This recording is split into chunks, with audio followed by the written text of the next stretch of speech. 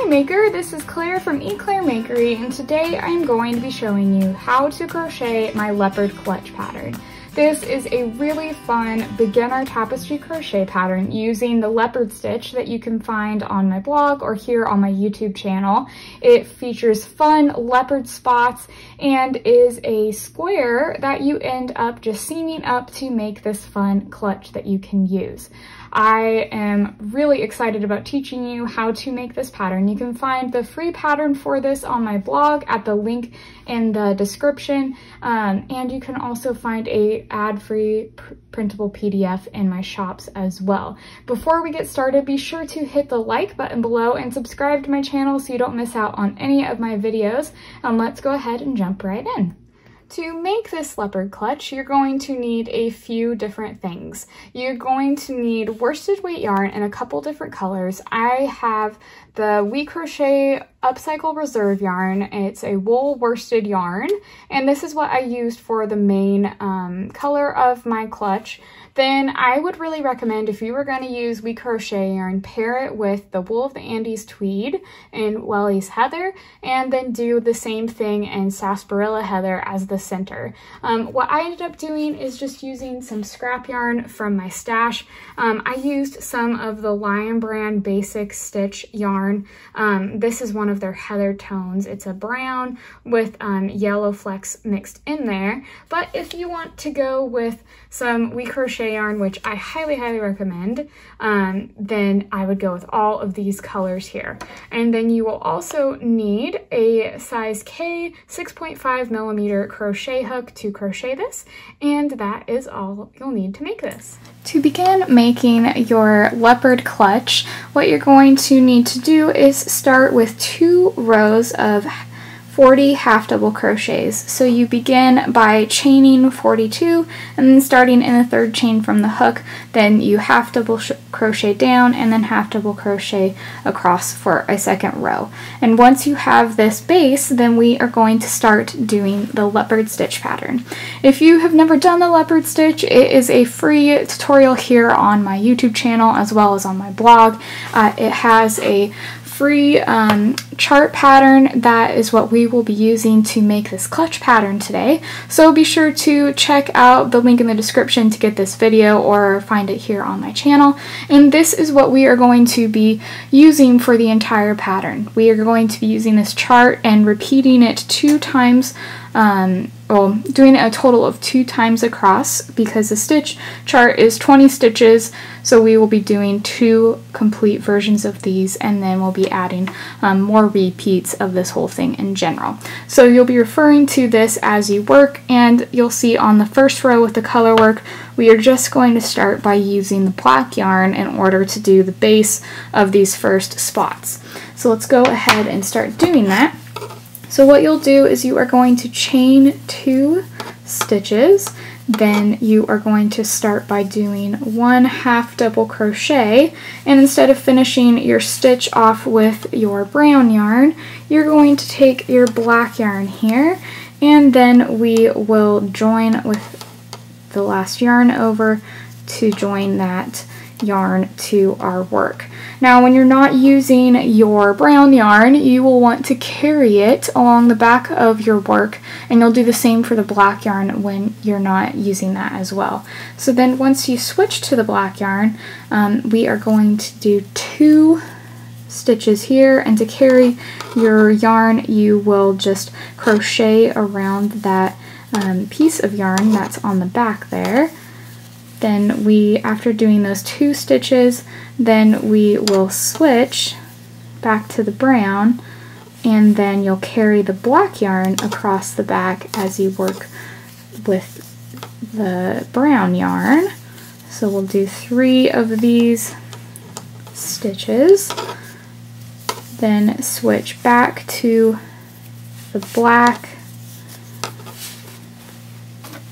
and do 2 black stitches on the base here. So 2, 1, and 2. Switch back to the brown, like so. Then do 4 brown stitches 2,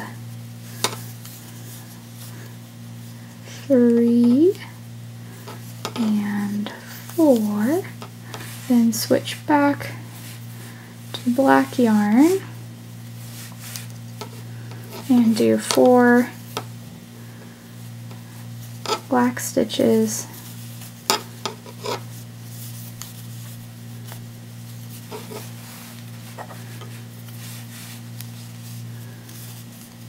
like this, switch back to the brown, and then do 4 brown stitches, continuing to carry the black yarn because we will be using this for repeating the stitches we just did.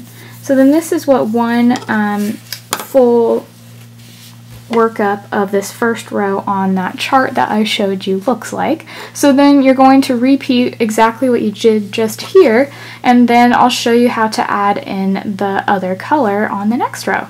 So on this next row, I've gone ahead and chained 2 and have started crocheting towards the last set of the stitches that I did.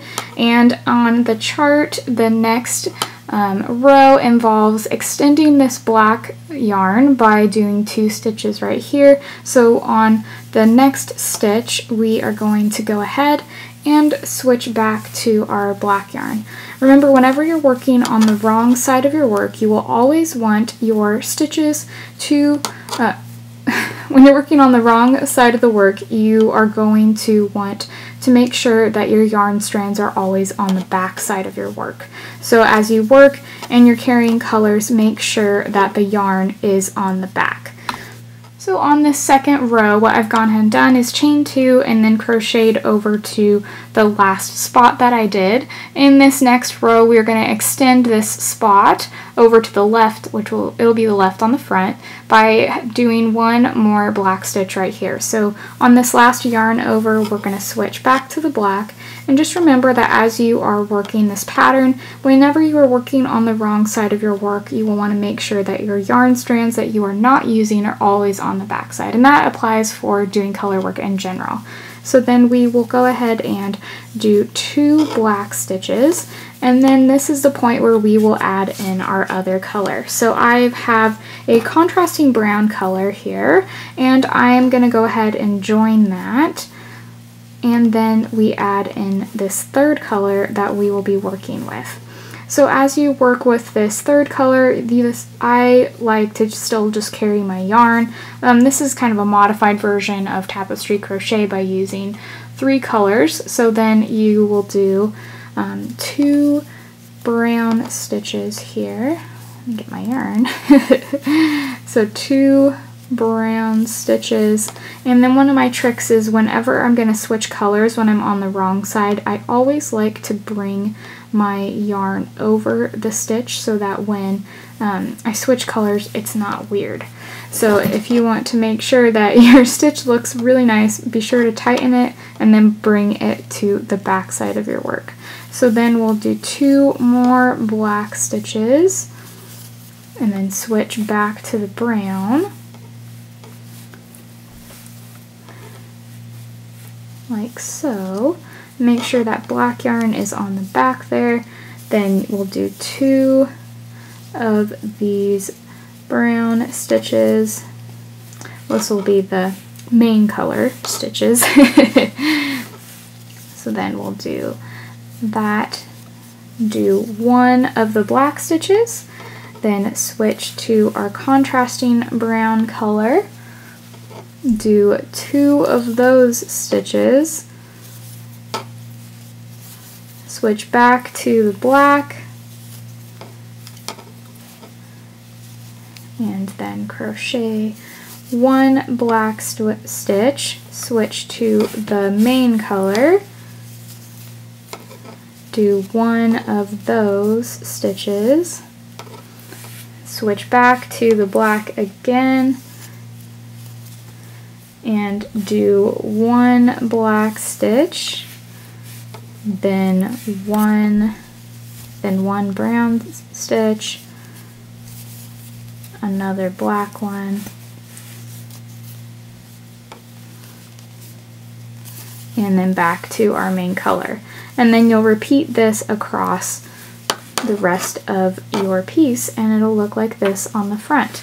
So essentially this is how you will be doing the rest of the color work for the pattern. Just follow the chart for the leopard stitch and repeat it the amount of times that the pattern calls for, so that you can have your finished square to fold up and sew for the clutch. So at the very end of your leopard clutch square, we are going to switch to the inside of the spot color, and then we are going to work on seaming this together. So while we're seaming this together, we will be crocheting along the edges with this inside spot color so that we can have a really cool edging on it. So what I do when I do this is I will fold my piece over like this, and I fold mine to where this like uncolor work part right here, the blank, I guess we'll just call it the blank section, that this is at the bottom. So I have my edge be the very bottom of these spots, or a little bit lower, just depending on how big you want your flap to be. I'm not gonna have my flap be too big on mine.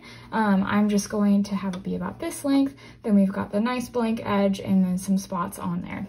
So once you have that folded over, you are going to come over here to where you have this brown yarn here, and then we are going to work on seaming along the edge here. So you want to make sure you have it laid flat, and then we are going to single crochet through both of these sides. So this is going to be a single crochet here, and then you do it all the way down this piece. This way we can seam it together with the single crochets and give it a cool edge at the same exact time. So you'll just do this on this side, and then you'll join the same color yarn on the other seam so that you can seam up that edge as well. And then once you get to the edge of this seam and the same on the other one, then you just fasten off, weave in that end, and then we'll add in some edging on the very top of our piece. Once you have seamed up the two sides here, if you would like to add some of the edging along the top, what you will do is you will come over here to this side, insert your hook into one of the loops on the edge, then you will take your brown yarn that you've been using for the edging already, you will join it with a slip stitch, and then you will start single crocheting around the edge of the top here. And you can just go all the way around till you don't have any more of the edge to crochet around, and then once you do that, then you are all done with your clutch. Once you are all done with adding the edging to your clutch, you will have this super fun purse that you can start using right away. If you would like to add a button closure on here, just sew on a button and then do a small amount of chain stitches to create a loop around it, or you can just leave it plain like I did on mine. I really hope that you loved this beginner tapestry crochet pattern. I had so much fun designing it for you, and I hope that it helps you learn some new fun crochet techniques and that you will enjoy using this purse all the time. Be sure to hit the subscribe button below and like this video. Leave a comment below if you are super excited about making this. You can find the free pattern for this on my blog at the link in the description box below, or just visit www.eclairmakery.com and search the leopard clutch pattern. I can't wait to show you all of the fun crochet patterns that I have coming up, and I hope that you have a wonderful day. Bye! Thank you so much for watching this video. Be sure to like it below if you enjoyed watching it, and hit the subscribe button if you never want to miss out a video from me, and also check out my other videos and tutorials on my channel. See you next time!